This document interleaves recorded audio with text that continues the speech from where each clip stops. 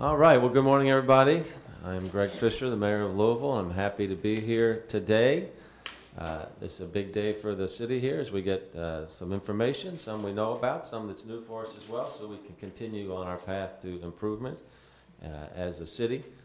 I've been in mayor now for a little over 3 years, and I come from a business background, entrepreneurial background, and I've seen audits of all types performed throughout my career, and I've seen responses of all types to audits throughout my career as well. And I can say without a doubt that audits always lead to better organizations, whether they're businesses, governments, or schools. And what I've seen is that audits help organizations and the people who run them continually improve. And they point out weaknesses that sometimes are difficult to see when you're doing the daily work of government, or in this case, a school system, or if it's a business audit. You're so involved with what's going in and day out, it's hard to come up sometimes and see what a third person will see when that audit is performed. In the case of city government, we've had a couple audits that to me have been really exciting. To other people, they've been uncomfortable. MSD was an audit that we had performed, and it came back with, the audit results from the state auditor came back with over 100+ recommendations that we could have looked at and said, oh my gosh, this is horrible, we wish that people didn't know about this. Or we could have said, which we did, was this is great. This gives us an opportunity to streamline our improvement efforts, to improve our delivery to the public. It's going to really help us. And in fact, what you are seeing right now is the results of those audits and the creation of something called One Water, where we're bringing the water company and MSD together. We'll end up saving over $20 million for our taxpayers here and improve service at the same time. More recently, we had an audit performed on APCD, our Air Pollution Control District.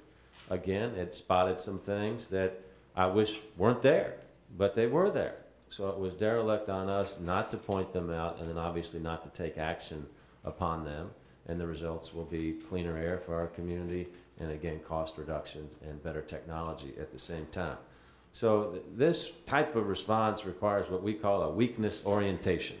And that is being super comfortable with talking about what we're doing that impedes us from being a world-class organization. And when I know a lot of people at JCPS, and certainly Dr. Hargens here, being a world-class organization, being best in the world, there's no question that you guys are dedicated to that. So you want these type of weaknesses delivered by a third party, so you can say, okay, we agree with this, let's go to work with it. This one, maybe we have a different perspective, but it's directionally correct. Let's go with this at the same time. So weakness orientation is super critical to any world-class organization. Then we're in the business, obviously, from government and public school system like you all, where people demand accountability from us, and we want them to be at the same time. And Dr. Hargens has been a super vocal advocate for saying that JCPS has got to be accountable and must become the best urban school district in the nation. And this audit is going to bring a fresh set of eyes to that for our schools, and that obviously is a good thing for our students and our kids here in the community as they're preparing to compete in a 21st century world. I want to thank Dr. Hargens and celebrate the fact that you asked for this audit to start with over here about a year or so ago. And you knew the hard and difficult questions would be coming, and you all as a staff and board knew that at the same time. But as you said, college and career readiness is all we're focused on here at JCPS. You know there's a pathway to improvement there. And until we can say we're best in country, our job is not done. And even then when we say that, obviously, it's not done at the same time. All the time in our school system and throughout our community, and your all's personal beliefs as well. I know you start with the never-ending principle that all kids can learn. It's a question of giving them the services, wraparound services that they get. Some of them don't get it in their families. We know that. And for people to say, well, it's the teacher's fault or it's the principal's fault. No, life is not that simple. So we're dealing with JCPS, with the school system that has almost 2/3 of its kids on free and reduced lunch. That presents challenges. But those are our challenges, right? And we've got to deal with those challenges. And as a community, it's our challenges to work, it's our challenge to embrace for all of us. The other issue on audits, obviously, is ensuring accountability for the citizens who pay taxes. and audits are a way for us to help us grow and improve. I want to thank Auditor, State Auditor Edelen for the work that he's done on this. He's got kind of a tough job. You know, he's called in to say, hey, Auditor Edelen, would you help us improve? And then sometimes when he digs in and comes back and says some things, people are like, oh, we don't like this guy. You know, all he's doing is reporting what is auditing and is really helping us be a springboard or a catalyst for improvement as well. Some of the things in this audit have been reported in other audits as well. They might be packaged a little bit differently. There's some new findings as well. But at the root of all these, obviously, is a basis for us to improve, and that's what this is all about. And it's simply good stewardship, not just from a financial standpoint, but more importantly, from the responsibility that we all have to make sure that every citizen, especially our youngest citizens, have an opportunity for their potential to flourish here in this community. And then my role as mayor, some people are saying, what's the mayor doing here? The mayor does not run the school system. I get that. But I've always said I believe the mayor's office, whomever the mayor should be the conscience for the community for education and making sure that all of our kids and lifelong learners with adult learners have a city where they can continually pursue a learning that positions them to succeed in a 21st century economy. And obviously that's what positions our city to succeed in our 21st century economy as well. The other part, the role the city has to play in this is to celebrate the good work that goes on at JCPS at the same time. JCPS and the city of Louisville signed a compact together about 6 months ago. One of the things that really tires me is seeing the media focus too much on negative news, whether it be the youth in our community, the shortcomings of any organization, picking here and picking there, but they don't stop up and celebrate the good work that goes on in many of our classrooms and many of our students in our community. Last night we celebrated 48 high school seniors that had overcome tremendous adversity. Refugee camps from Nepal, surviving the deaths of two parents. Tremendous academic accomplishment. You know how much media was there, guys? None of you all. So part of the role that I like to play here is making sure that people see the success that's going on in the classroom as well. And that's another responsibility that I believe the mayor's office should have. So while we will celebrate as much as we can, we also want to kind of give a push on the back and say, hey, how can we help? Because we're here to help. We're not here to throw stones. So today I'm here on behalf of obviously all the citizens of Louisville, on the employers in our city, who want the very best workers they can so they can be successful and pay the best wages and afford the best quality of life they can. I'm here on behalf of the taxpayers of Louisville, who obviously want their money spent in the best possible way for the best results. I'm here on behalf of the parents of Louisville, who, as we all know, our generation that has kids right now, we're one of the first generations that are concerned about our kids having a better quality of life than we had and than what our parents had. It's the first time in the history of our country. So there's a lot of concern about preparing our kids for this rapidly changing world that we're in. And then I'm here obviously on behalf of the students of Louisville who deserve to be going to the very best large public urban school district in the country. So we all know in closing that so much of what happens in our city is driven by education. When we get to the root of every problem, whether it be violence or health or job creation, it all depends on education. And in Dr. Hargens, we have a superintendent who could not be more vocal. Without that, without qualification, she shouts this, we will be the best large public school district in the country. She relentlessly attacks the data and uses that and pushes us forward as a community. And there's a lot of data, obviously, that I know she and her team and the board will use for improvement here as we go forward. So, I'm pleased to be here today so we can embrace this data and a weakness orientation and improve our community as we move forward so that all of our kids have the very brightest future possible. So with that, I guess, Adam, are you coming up? So State Auditor Edelen. Thank you, sir. I appreciate it. Thank you very much. Well, good morning, everyone. As you know, we have reached a point nearly a year after in this very same room that we announced that we were partnering to go about the very important public endeavor of making a clear-eyed assessment of the status of the internal operation of the Jefferson County Public Schools. As Kentucky's taxpayer watchdog, it's my job to evaluate the effectiveness, efficiency, and integrity with which public dollars are administered. Our just completed performance audit of the central administration of the Jefferson County Public Schools represents something truly historic, the largest audit ever performed by the Kentucky Auditor of Public Accounts. With an annual budget of $1.2 billion, JCPS is Kentucky's second largest individual government, twice the size of Louisville Metro. With nearly 100,000 students, 1 in 7 Kentucky kids is enrolled in the JCPS. The destinies of the JCPS and the Commonwealth of Kentucky are inextricably bound. In an era in which needs are increasing yet resources are diminishing, when back-to-school lists read like an inventory of janitorial supplies, when teachers are spending money from their pocketbooks to buy materials for our kids, we have an obligation to ensure that resources are getting to the classroom rather than being consumed by ever-increasing educational bureaucracies. It is in that vein that we partnered with Superintendent Donna Hargens and the school board to conduct a comprehensive review of the financial and administrative management of JCPS. Let me be clear. We know of no other school district anywhere in America that has invited this level of scrutiny. And it took a great deal of real courage to invite a review from the state auditor's office that has been aggressive about ferreting out waste and inefficiency in our schools, most recently sending a former Northern Kentucky superintendent to the federal penitentiary for his misdeeds. But the courage to do so has resulted in a roadmap for reform, an inventory of strengths and weaknesses, challenges and opportunities.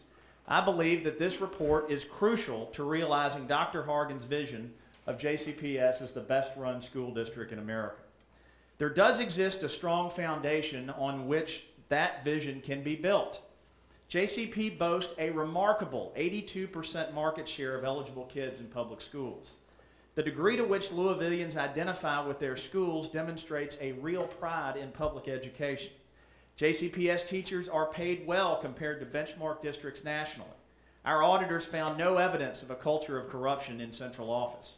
And certainly we're blessed with representatives who take the time to serve on a school board with no meaningful compensation. But the challenges are enormous. JCPS did not have appropriate and consistent comparative benchmarks when we started this process. JCPS before has routinely chose new sets of peers, which prevents it from consistently benchmarking itself for a wide variety of academic, financial, and operational metrics. When auditors asked for a list of benchmark districts, we were provided with a list of 34. Folks, when you benchmark against everyone, you're not benchmarking against anyone. In media reports from multiple years ago, JCPS reported New York City, Boston, and Chicago as comparative benchmarks. That just doesn't wash. We have to make sure that we have benchmarks that make sense if we're going to measure our performance and where we really stand. And with the help of former Kentucky Education Commissioner and nationally recognized education expert Gene Wilhoit, we have established Austin Independent Schools, Baltimore County, Maryland Public Schools, Charlotte, Mecklenburg County, North Carolina District, the Cobb County, Georgia School District, and Pinellas County, Florida Schools as comparative benchmarks. These are high-performing districts with similar enrollments, budgets, and demographics. But the comparisons weren't always flattering. If you look here, you'll see that with only 53% of every education dollar used for student instruction, JCPS ranks lowest amongst these benchmarks.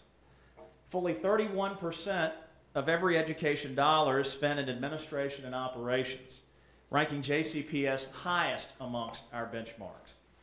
While teachers represent 43% of the total staff of JCPS, that's significantly lower than all of our benchmarks. JCPS employs the highest percentage of school administrators relative to total staff of our benchmarks, doubling that of Charlotte, Mecklenburg County, North Carolina.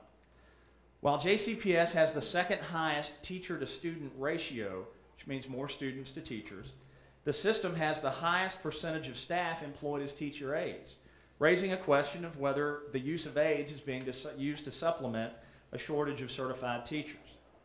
There are 369 administrators within JCPS making more than $100,000 a year. 219 are employed in the schools, making the point about the high number of school-level administrators. For comparison's sake, the whole of the executive branch of state government, with twice as many employees, has only 281 similarly salaried employees. JCPS administrators have the highest average salary of our peer districts, and 150 central office administrators make north of $100,000 a year. By comparison, Charlotte has 53, Austin has 39, and Cobb County, Georgia has 33. Yet the vast majority of teachers spend personal funds for the classroom, with most saying it's because the schools lack the resources they need. Most spend hundreds of dollars a year. Folks, a teacher should have the prerogative to use personal resources in the classroom, but no teacher should feel obligated because they have a lack of funding. Disturbing issues related to textbooks and instructional material were identified in surveys of teachers and benchmark institutions. JCPS places more restrictions on students being able to take textbooks and instructional resources home than other Kentucky districts. This has the potential to put JCPS at an academic disadvantage. But not all of the problems are of the district's own making. The shameful state of JCPS textbook programs compared to its benchmarks lies squarely at the feet of a state government that is either unable or unwilling to adequately fund education. The surveys also found that recent trends of shifting this burden to parents and students, asking them to supply janitorial supplies and a long list of back-to-school supplies, is something that over the long term is not sustainable. Overall, the picture that emerges of the JCPS administration is one that is a massive bureaucracy that uses an outdated model which has grown over time, consuming resources that ought to be driving excellence in the classroom. But with tremendous challenge comes historic opportunity. The leadership of the JCPS has the opportunity to modernize and reform its bureaucracy, freeing tens of millions of dollars over the long term to drive excellence in the classroom. And before we get in the business of condemning the Jefferson County Public Schools and their central administration for where they are, I think it's critically important that we acknowledge again that we know of no other school district in America that has invited this level of scrutiny from an independent taxpayer watchdog. And the first demonstration of confident leadership is a willing to look in the mirror and have a clear-eyed assessment, warts and all, of what our strengths and weaknesses are. And no serious reform effort, particularly one that has as much promise as I think this one has, is going to be successful without a clear-eyed assessment of where we start. Dr. Hargens has already begun the effort of streamlining the overhead at the highest levels of JCPS. I think it's clear that her challenge is now to push that effort system-wide. Regrettably, the current structure and culture of the elected school board is insufficient to provide significant financial oversight for an organization with a $1.2 billion budget. I would point out that this is not unique to Jefferson County. My office has conducted now 16 special examinations of school districts around the state, and one of the disappointing threads that runs true is that we tend not to have structures or cultures in place that enable significant drill down into the important financial issues that guarantee effective taxpayer oversight. The absence of a budget or audit committee function provides no opportunity for drill down into the finances. Astoundingly, and by its own admission, there is no board review of such basics as year-over-year financials or budget to actual. As a result, we've recommended expanding the board by 2 at-large members whose focus could be more district-wide than the current constituency-based approach.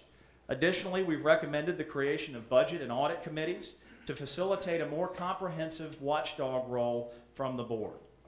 The expanded watchdog role would also enable the board to better demand improvement in a number of areas like contracting, where we have detected some lax oversight. JCPS currently doesn't know how many contracts it has or what the total value of them are worth. Folks, that's not acceptable. 5 years ago, the state began publishing all open contracts on a publicly accessible website.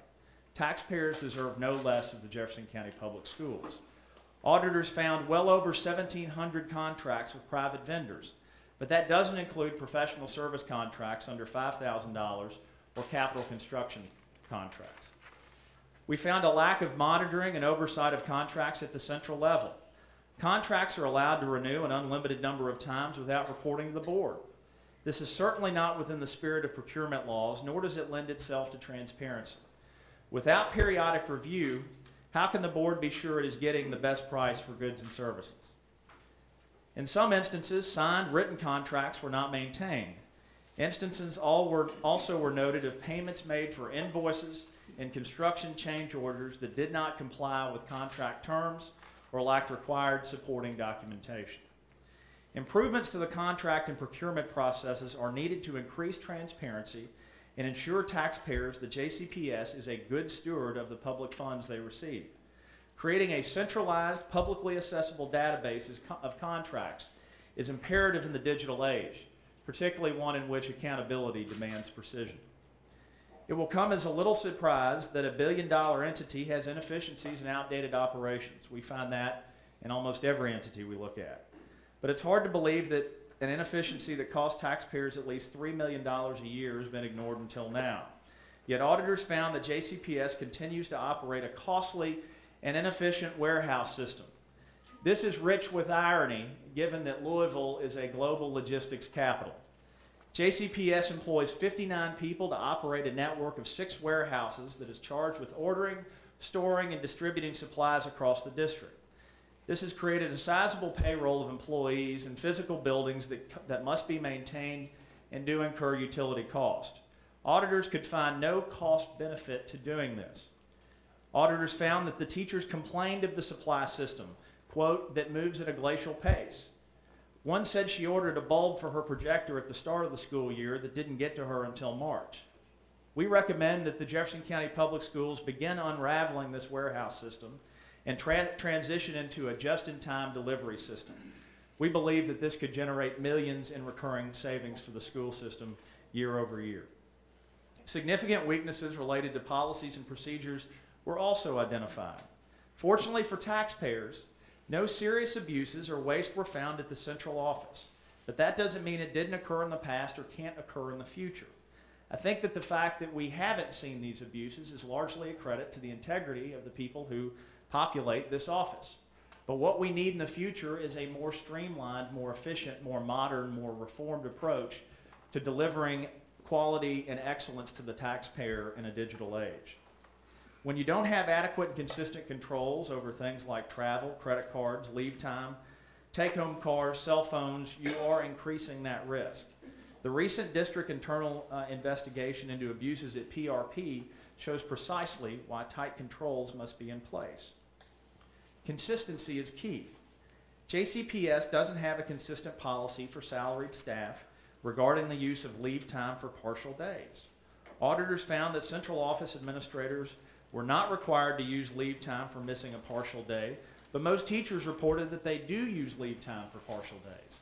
Not only that, but because the district doesn't have a mechanism for using less than a full day of leave time, many of those teachers are taking a full day off while only missing part of the actual workday.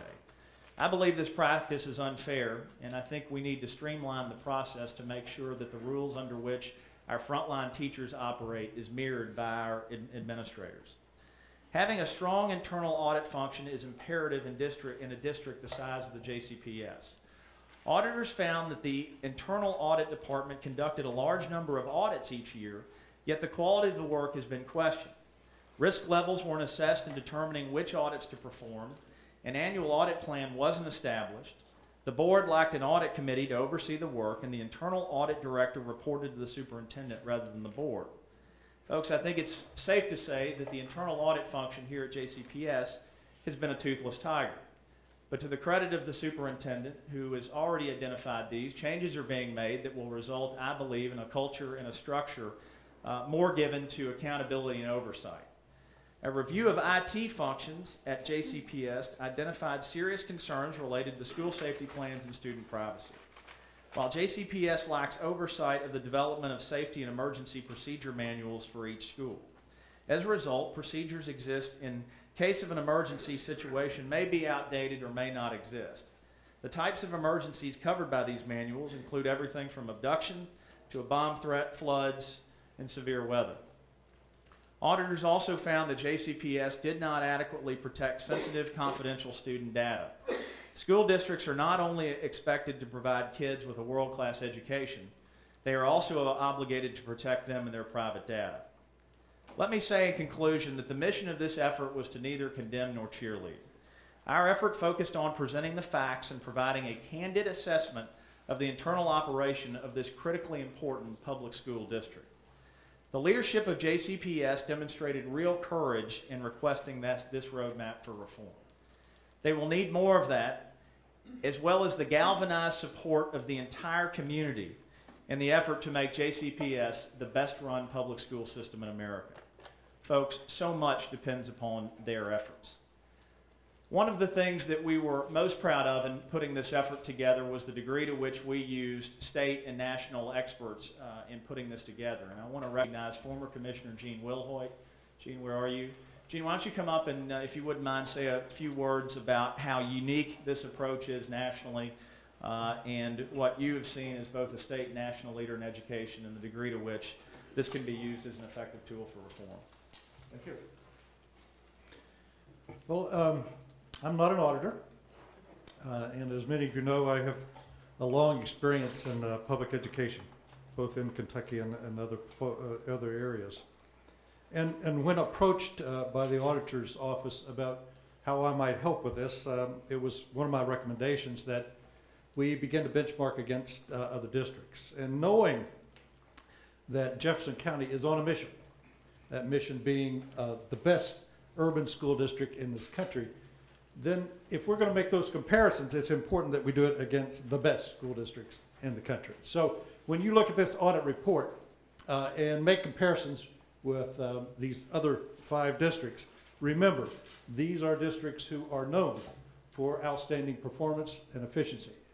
Now, this school district, this board, and this administration are facing an unprecedented challenge in American public education. We have never before in our country's history made the proclamation that we're going to educate every child. That's a very serious commitment. It is an awesome responsibility being placed on boards and superintendents. We now have a commitment to graduate every student, not 70% of them as the average across this country. We have a commitment that not only will we graduate those students, but those students are going to be prepared for a future of success in work and in citizenship. To meet that average commitment that we made among school districts across this country, it's going to require deep thinking about how we do business traditionally and how we're going to do that in the future. This audit is a tool. And you measure the value of a tool by the quality of that audit finding. And I would honestly say that this one goes beyond what I have seen in terms of other audits of school districts. It not only represents the findings of the interactions between the audit staff and Jefferson County personnel, it is including in this a series of interviews with teachers, with administrators in the district, teachers and administrators in school districts across Kentucky, and because Jefferson County is unique with 100,000 students, there is no other comparative district in this state. And that's the reason we reached out to these other districts. And I would say this audit provides not only a number of findings, but I think an actionable agenda. And so I think it leaves the board and it leaves the administration with a set of possible actions to take. And it's not the responsibility of the auditor nor anyone else to tell this district what to do and how to do it and what sort of process to use to get there. It is, however, a wonderful tool for Jefferson County Public Schools to deeply immerse themselves in the findings, determine among all of them which ones are going to be most important to undertake immediately. But I do think, without a doubt, there is real fodder here for improvement in the future. It is a tool that I think will get Jefferson County to that goal they have established, the #1 school district, urban school district in the country. What a wonderful opportunity, what a great tool to have to get there. So, thank you. Thank you, Commissioner. I do want to say that the quality of this work would not have been what it is without what was really Dr. Hargens and Madam Chair, an extraordinary level of cooperation over the last year. Certainly, auditors can be unsettling when their presence in the office of people who are trying to do their work. But the degree to which professionals worked with us to make sure that we had a well-established fact pattern, the lack of defensiveness was something that I think is an extraordinary compliment to the way, Dr. Hargens, not only that you have addressed this audit in the process, but clearly I think the rest of your leadership team and the board have adopted a similar approach, and that's something for which I'm deeply appreciative. If you can imagine, not everyone is respectful and polite of my auditors. And when we have the opportunity to see them treated as professionals, it's something that I wanted to make note that we mentioned. Certainly a big part of that level of cooperation was the relationship we've had with the chair, and I think she's going to make some comments now.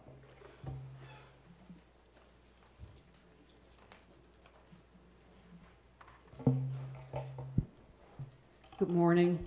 I'm Diane Porter, Chairwoman of the Jefferson County Board of Education. Thank you for being here.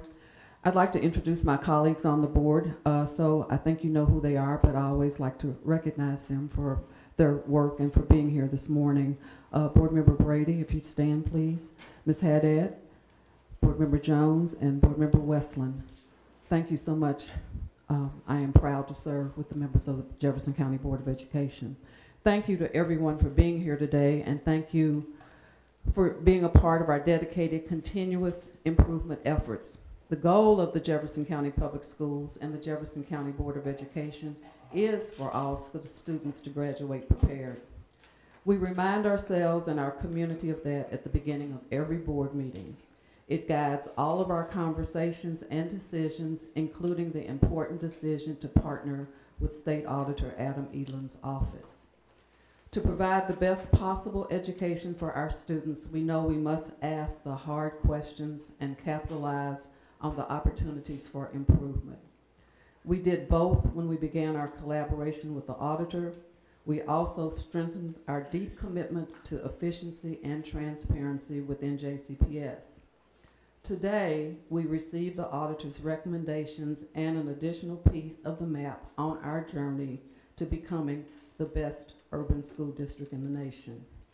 His guidance aligns with several initiatives we have already implemented or are currently implementing, and we look forward to hearing additional proposals from JCPS staff based on his findings. We know our district is moving in the right direction, and this will provide additional momentum. I commend my fellow board members for having the courage to embrace this review with an eye toward continuous improvement. On behalf of the board, I would like to thank Auditor Edelen and his office for their diligent work. I would also like to thank the dedicated JCPS employees who have assisted with this process. Your teamwork benefits us all, and especially the students of the Jefferson County Public Schools. To our community, I want you to know that we are focused, fearless, and steadfast in our resolve to achieve our vision. All students graduate prepared. I thank you for the opportunity to be here this morning. It's my honor to introduce our superintendent, Dr. Donna Harkins.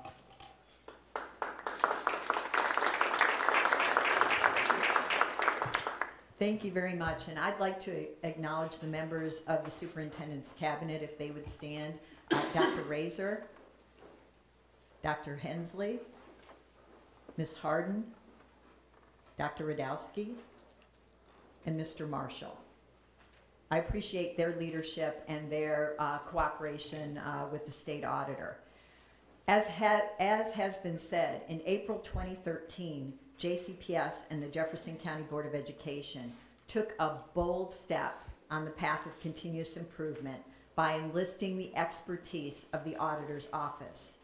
For the past year, we have worked with the state auditor's office so that they could thoroughly evaluate our use of resources and our policies and procedures to ensure that they are aligned with the vision of all students graduating prepared. It is clear that we share the same core belief with Mr. Edelen, that our students must be the center of our universe. Working together to maximize efficiency will ultimately positively impact student achievement. The purpose of this review was twofold. First, to provide a detailed financial and procedural roadmap to guide us on our journey to becoming the best urban district. Second, to gain an objective third-party analysis of our operations to provide transparency to taxpayers. I am pleased, but unsurprised, that this extensive review found no evidence of fraud or unethical behavior. It did, however, enlighten our staff about many ways in which we can improve our operations. Several recommendations from this review are reflective of changes we have already made or started. The Jefferson County Board of Education is currently undergoing a complete review of JCPS policies to ensure they provide specific guidance to staff. One of the focus areas in our strategic plan is to ensure that all schools are staffed, resourced, and supported. To do that, we reduced central office staff, froze central office positions, and froze administrative salaries for 12-13. This report, however, provides a roadmap for continuous improvement in this area. We are in the process of hiring a new director of internal audit and investigations. During our 14-15 budget presentation, we notified the board we will eliminate take-home vehicles and will develop written procedures related to the usage of JCPS-owned vehicles. Of the 45 findings, 16 were classified as information technology. Many of the technology findings relate to software and network systems controlled by the Kentucky Department of Education. We will work closely with our partners in KDE to investigate areas of potential improvement and to employ a risk-based approach to ensure protective measures are implemented where warranted. Plus, we will be evaluating the recommendations in detail in the coming weeks, and we will create an action plan to present to our board for approval. But it really is important to remember how far we've come. It's important that we recognize the Jefferson County Board of Education for its commitment to continuous improvement. The analyses that we've invited upon our district in the last 3 years have come from this board. Dr. Gary Orfield's report challenged JCPS using current census data to use the diversity already existing in our city so that we can offer more families the choice they desire, provide a more efficient and automated process, and reduce ride times for students. That benefits families and taxpayers. The curriculum management audit and district reorganization provided us a roadmap for creating systems to support student achievement while creating a more efficient and aligned organizational structure. Advanced Ed awarded JCPS district accreditation and benchmarked us against national standards. They noted the following powerful practices: community partnerships, the strategic plan, Vision 2015, our openness and transparency, and our refocus on students and schools and student achievement. The Magnet Schools of America, who recently reviewed us, stated from their report, and I quote, "A community like Jefferson County, with its appreciation for diversity and choice, should serve as a lighthouse for others who strive for equity and improvement for all students." This report, referring to the Magnet Review, will serve as a foundational document that will make access to opportunity more equitable, transparent, and truly prepare students to thrive in a global society. The GE Foundation Review found us to be a moving and improving district. We know if we are not moving forward, we are falling behind. We must move forward to benefit our students. The previous reviews have guided improvement and have been a catalyst for action. The curriculum management audit and restructuring of cabinet and other positions resulted in $4.4 million in savings in 11-12. Remember, administrative salaries were frozen in 12-13. Every vacant central office position is frozen until it's analyzed about how it aligns with our district's mission. Positions, when possible, have been reclassified. We've decreased travel costs by 1/3 since 11-12 and non-instructional food by 2/3 in that time. I know that moving dollars and human capital into the classroom from central office had a significant impact on JCPS reaching its annual measurable objective, its achievement target for 12-13.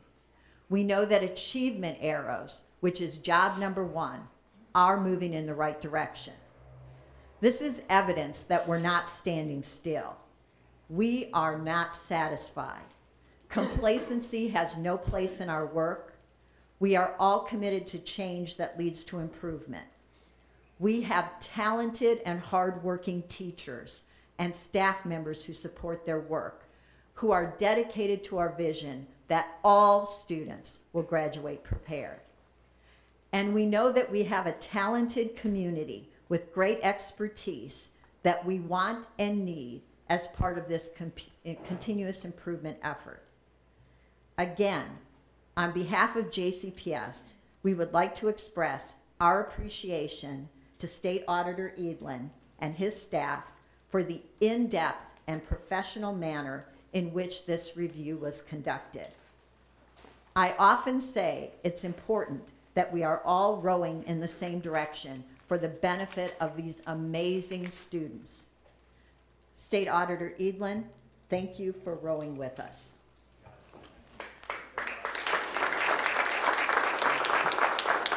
I think we're ready for questions. Yes, ma'am. I'm not really sure where to begin, but my first question is why you looked at 2010 expenditures when you had other numbers to look at, because 2010 was before the freeze of central office positions, it was before the assistant principals were added, it was before these counselors were added. So my question is, why did you look at 2010-11 when you had 11-12, 12-13? Ryan. For comparison purposes, we wanted to be able to compare JCPS to other districts, and that was the latest information that was available in order to compare JCPS and benchmark them against other districts throughout the country. One of the things we relied on was the National Center for Educational Statistics, which is nationally recognized as the inventory of district maintenance and district performance around the country, and that's the data that we had to rely on in order to be able to make benchmark comparisons. Sure, but right now that's not what this district looks like, correct? I mean, the district has added all these assistant principals, they've added, I'm just having a hard time, I understand the comparisons, but if you go into a classroom right now, that's not what you're seeing. It's not what I see when I go to classrooms. Right.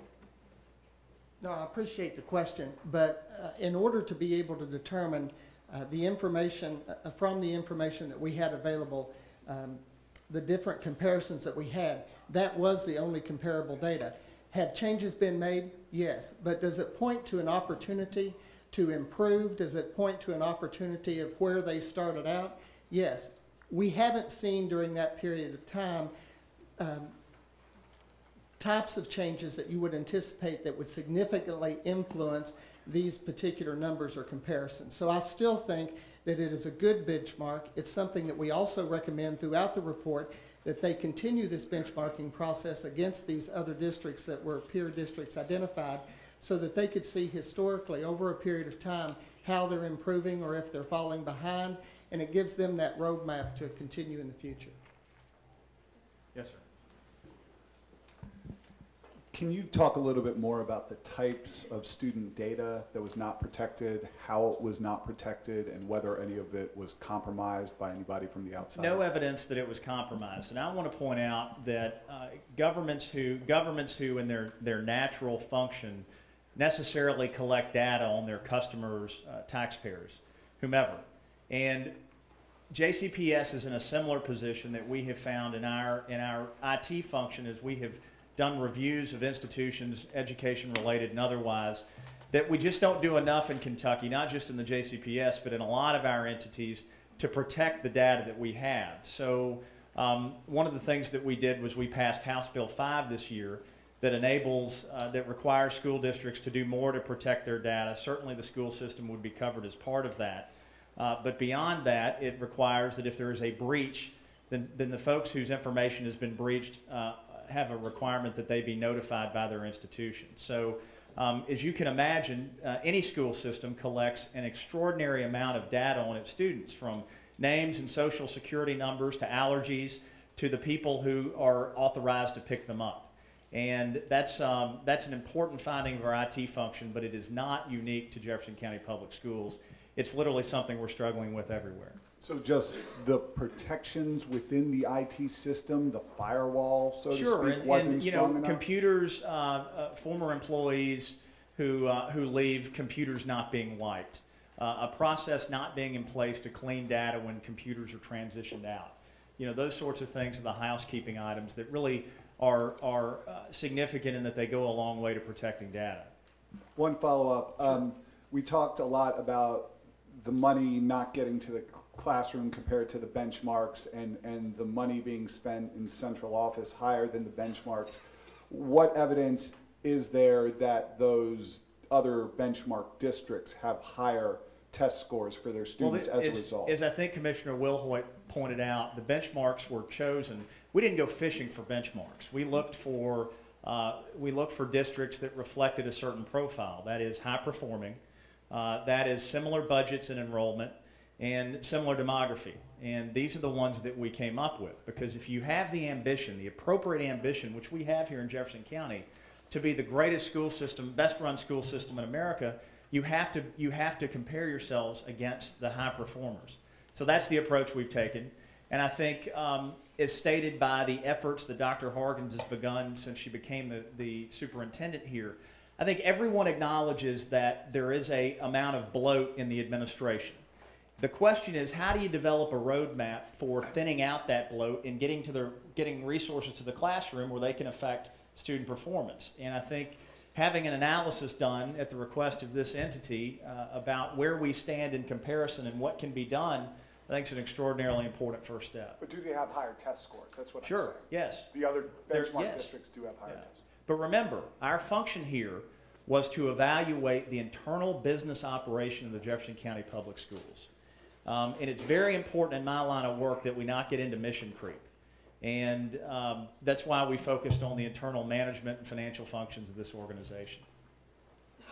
Yes, sir. You described it as bloat here. In your communication with teachers, were they telling you that besides supplies, that resources were not in the classroom for them, more importantly, more certified teachers, teacher-student ratio, that they had enough help in problem schools? It was important as we were conducting an assessment of how Jefferson County Public Schools Central Administration services the classroom. We thought it critically important that we survey those that are actually in the classroom. And about 1,200, I believe, of the 6,000 teachers took the time to respond. And their feedback was informative. Too often they spoke of having to spend more than they would like out of their own pockets to buy materials for our kids because there aren't adequate resources to do that. There were complaints about the size and scope of the Jefferson County Central Office. So I think it's clear, especially with an administration that I believe is focused on making sure that we have more resources in the classroom. I think it's awfully important that you ask the teachers what their view of the operation of central office is, because the one thing I hope that we have broad consensus around is a belief that central office and administration, both here and in the schools, exist to support what goes on in the classroom. More direct, are you talking about more books, pens, and paste, or actual certified teachers in the schools? All the above. Jefferson County Public Schools has the lowest number of teachers as a percentage of staff compared to any of the benchmarks. And one of the questions that I don't have the expertise, neither do my staff, but now I think the board is in a position to ask, is the utilization of teachers' aides being used to supplement too few teachers? I don't have an answer for that. But now we have a board that has the information available to them that they can ask critical questions like that to find out if that's been part of a culture here and how the schools have been run for a long time. Sure. Sorry. Yeah, I no don't know problem. I don't know if you can hear me or not. Okay, so going to the context of teachers having to use going out of their own pocket. Right. So JCPS is at 93%, Kentucky's at 95%, and the That's right. national average is at 99%. Are you implying, you're saying that it's because of bloat at the central office level in the schools? Are you implying that all these districts are bloated then? I do think that we have issues of large degree of administrative overhead being a common theme, certainly across Kentucky, and we've seen it in a number of the places that we've surveyed. But I would point out to you, it's not me saying that they're not getting the resources. You need only listen to the teachers that we surveyed, who have been very clear that they're having to spend money out of their pockets to buy materials for our kids because they feel like there aren't enough resources to support their actions in the classroom. So you don't have to take it from me, you only have to take it from the teachers that we asked. Yes, sir. Can we ask questions Sure, of Ms. absolutely. Porter and Ms. Hargan? Let's start with you, Ms. Porter. I think at one point this says, you know, when it talks about a lack of board oversight, it talks about board members not knowing what line items in the budget means. That's pretty eye-opening to taxpayers. Did you see that, and what was the board doing if they weren't paying attention to the budget? I think the board does.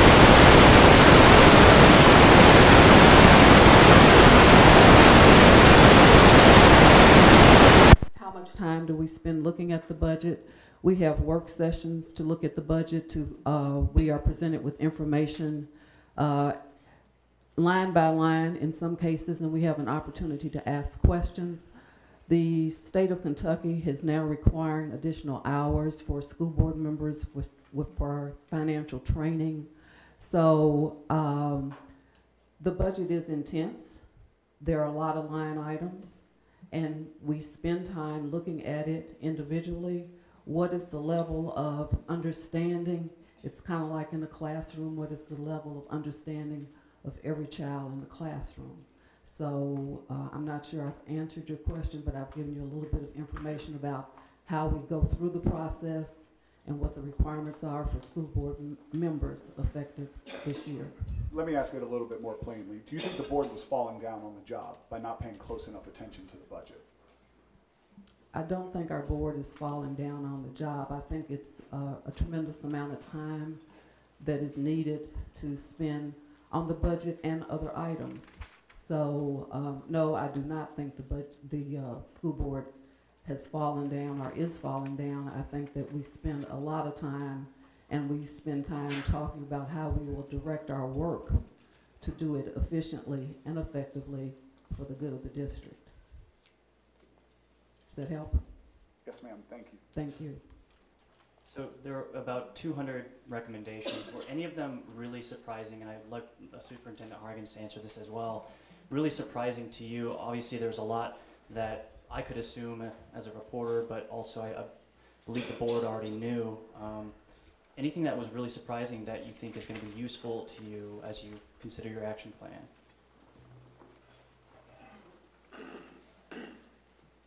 Actually, not surprising, but very useful. So all of the recommendations, again, we will turn into an action plan, take it to our board for approval. But in terms of making the budget understandable, I can tell you two specific things that we've undertaken to work to make it more understandable. Cordelia Harden, our CFO, and I work with a group of business leaders in the community who are experts in explaining how to make the budget understandable. I hope what you're hearing here is we want every taxpayer to understand where every dollar is and that it's going for the benefit of students. So we're working to make it more understandable, not to make it not understandable. The other thing that CFO Harden has done is initiated a application to our Munis system that will allow our board and this community to drill down. So if you want to know how much was spent on textbooks at a particular elementary school, our board could look at that. Media could look at that. State Auditor Edelen can look at that. We are really working to make sure that every dollar goes towards students and that we're totally transparent to the taxpayers. So those are two specific things that we've already undertaken, again, to make it very clear to our board. And I think staff has a responsibility, too, to make sure that things are presented in a very clear, concise way. So it's a reciprocal responsibility, and we're working to do that. I'd like to just add on, give a little context to the oversight issue. The issues with the school board in terms of overseeing its budget were issues of culture and structure. Largely here you have a culture that we have found almost everywhere else that we've looked, which is a high reliance by the board on staff to provide the information that they need to make judgments about financial condition. And certainly you've got able staff here. But the problem with that is that you have to have a culture based on a trust but verify system. And you don't have that here in Jefferson County because you don't have a structure in place that facilitates the kind of drill down that you have to be able to ask difficult questions. I mean, when you consider for the fact that this is the second largest individual government in Kentucky, a budget of $1.2 billion, that lacks a finance committee, that lacks a budget committee, that lacks an audit committee. That's not conducive to the kind of financial oversight I think the taxpayers deserve. So if we get into this business of questioning the commitment of specific board members, I think what we lose is the greater issue is that board members come and go. Structures that guarantee the firm and vigilant oversight of taxpayers must be in place. We can't have a system of good governance based on personalities. We have to have a system of good governance based on structure. And what we have here is the absence of structure. So we've made a recommendation that there ought to be a finance committee. There ought to be a budget committee. Internal audit ought to be beefed up, which is being done, and it ought to have a committee that it reports to on the board. And beyond all of that, a 7-member board, in my view, and there are other people who are going to disagree, and certainly my recommendations don't have the force of law, but a 7-member board is not sufficient to govern a $1.2 billion organization, particularly one that cries out, in my view, for a little more global perspective. And if you have 2 more members, and keep in mind, these folks make maybe $3,000 a year. We're not talking about people who are getting rich in the service to their public. But if you expand that board, you provide a more global opportunity for people to be involved. Because the function of the board right now, necessarily, it's these people's job to be champions for their constituencies. And they do a good job of it.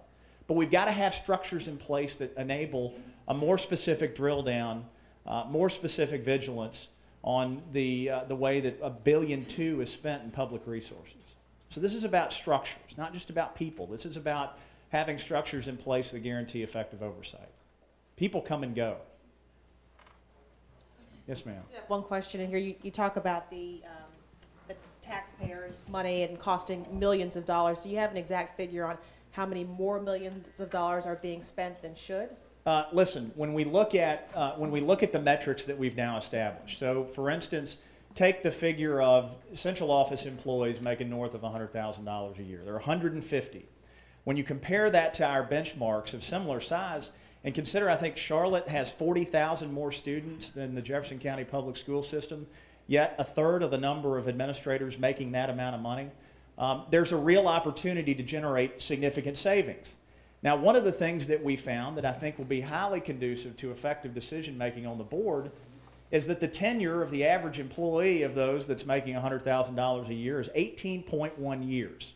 So as retirements come about and we have position freezes in place, there are abilities to drive economies to get us into a better place in saving the monies that I think that we need to save to get to the classroom. But as you look at the totality of this study, there's no question that over the long term, with the leadership of this board implementing recommendations and finding new economies, we're talking about potentially tens of millions of dollars stripped out of the bureaucracy and sent to the classroom, and that's a real impact.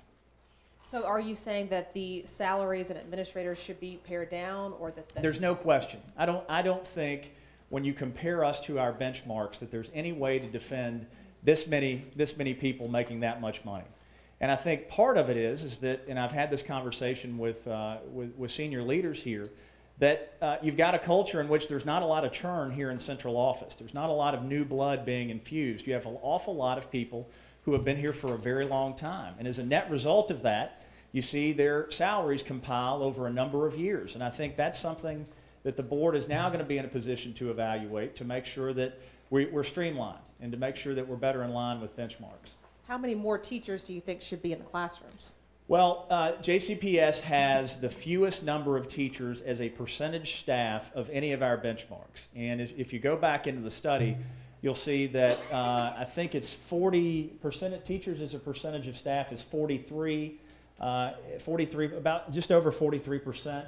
In Cobb County, it's 55. It looks to me like the in-between there is somewhere around 50%.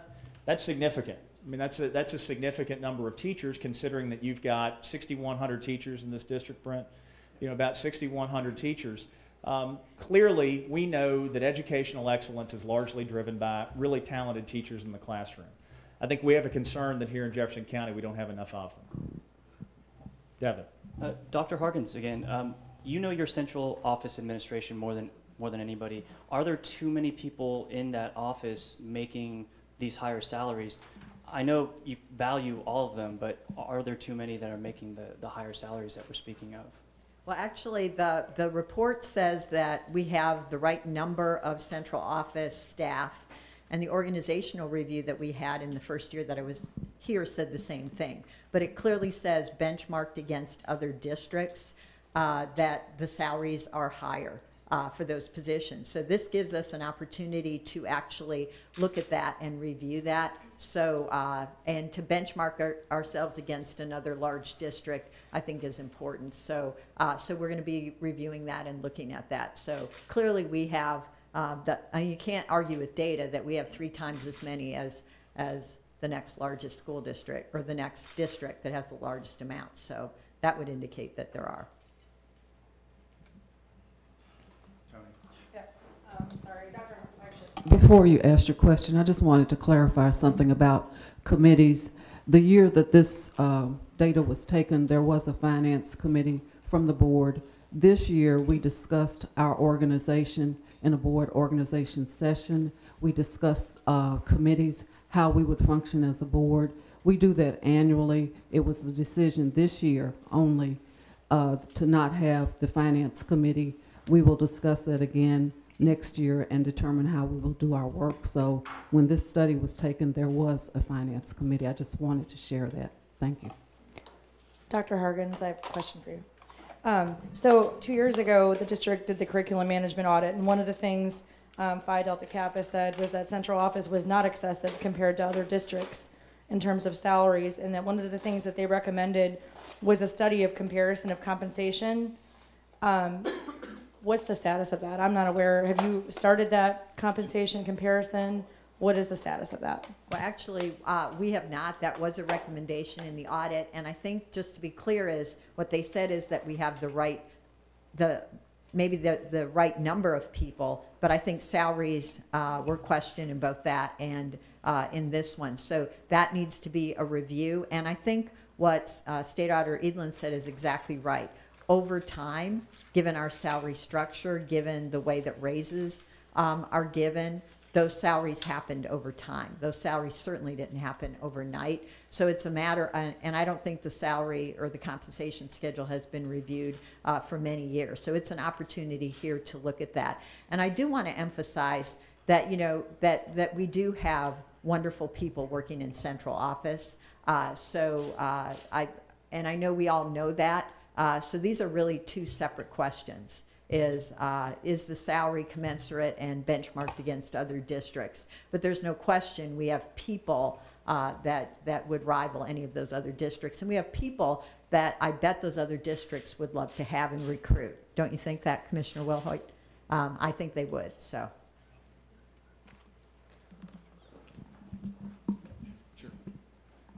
If I'm not mistaken, in here, there was also a teacher salary comparison, and JCPS teachers got paid more We did. We than other acknowledge that. districts.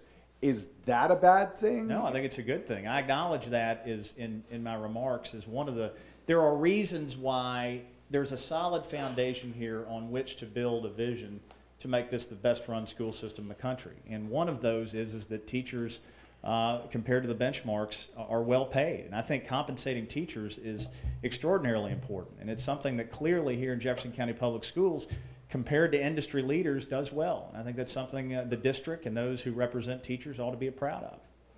Isn't there a thought, though, that just overall we have a school district where people get paid more? I mean, how do you bring down one set of salaries while keeping the other set of salaries intact? I think it's based on a value judgment, and I think all the people in this room, including the administrators, know that they exist to support the teachers in the classroom. So while you have the highest paid teachers in the amongst the benchmarks, you also have the lowest number. So I think, you know, this is a policy decision for the elected board and the superintendent they employ. But clearly there needs to be a conversation about whether or not the degree to which we need to hire new teachers. And I think that's extraordinarily important. Jefferson County Public Schools also have the highest salary of administrators compared to benchmarks at $64,000 a year.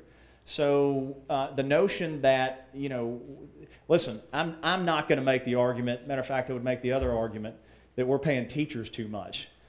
Given with what they have to put up in the classroom, and certainly with what's going on in the world today, not only are they instructing our children, but they're social workers and disciplinarians and parents and dietitians. I think we're doing right by our teachers. But I think the challenge here in Jefferson County is a meaningful discussion about whether we need more of it.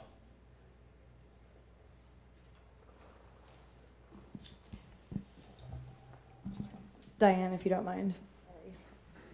I want you to reiterate your message to the community, because I think the last couple of years, I think all the community has seen is we want tax increases, but now we're using words like bureaucracy and too much money is being spent. So I would just like you to reiterate what your message is to the community on how the board will handle this stepping forward.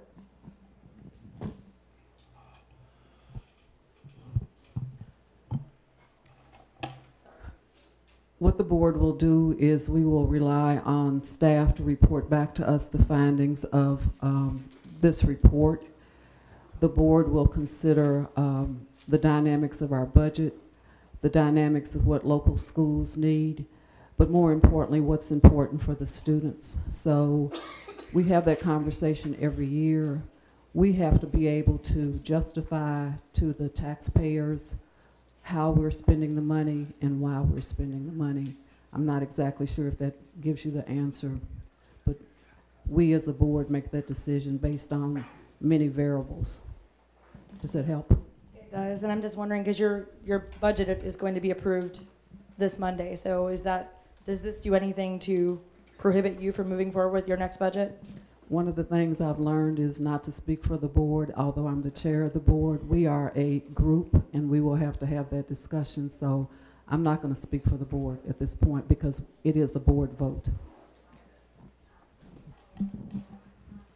I want to, before we end, I want to circle back, Adam, to the student performance piece one more time because I think it's important. Can you discuss in greater detail how the inefficiencies with money compared to our benchmarks, how that translates in these other districts to higher test scores? I can't because it's outside the scope of the audit. So you didn't look at the test scores? You know, well, certainly we established, when I talk about high performers, these districts are places that enjoy a high level of academic achievement. But you got to understand that the central element of this study was to evaluate the way that the management here allocates and expends resources to support the classroom from here in central office. So that's certainly important, but I think anecdotally we know that there is a connection between resources in the classroom and getting student performance. And I think what we're working on here and what Dr. Hargan's ordered and we produced for her is an assessment of how big the bureaucracy is here and the level of resources that ought to be getting to the classroom that aren't, because we have a bureaucracy that's grown up over the years. With all respect, and just to be clear, did you look at test scores with our district compared to the benchmarks? Certainly we did. And you found evidence that the money Listen, difference... I am an auditor, and we can only follow the facts where they take us. Certainly we use student performance as a metric for selecting the benchmarks that we have. But if you're asking me whether, based on the work that we've done today, that I can tie getting $15 million more from the bureaucracy into a classroom, the degree to which that's going to affect student performance, I cannot. That wasn't our function here. Our function here was to essentially do an efficiency assessment of the bureaucracy and evaluate its relationship to the classroom, which is precisely what we've done.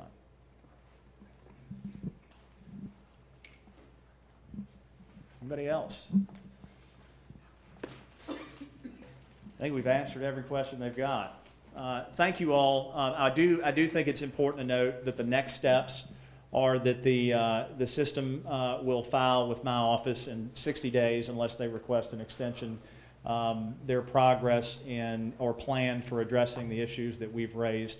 And that's something that we'll continue to work with the district to whatever degree they'd like us to make sure that we do that in a manner that's satisfactory for the taxpayers. Thank you all very much.